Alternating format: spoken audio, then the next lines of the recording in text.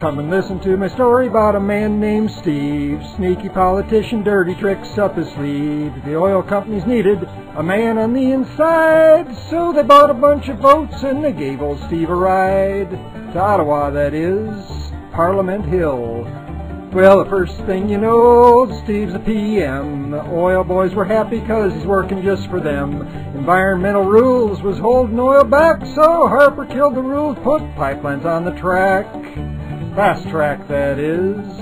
Supertankers and Chinese money. Well, now it's time to say goodbye to Steve and all his crew. You've shown Canadians the kind of damage you can do. You're not invited back again to this locality since you took advantage of our hospitality. Big oil's bitches, that's what they call them.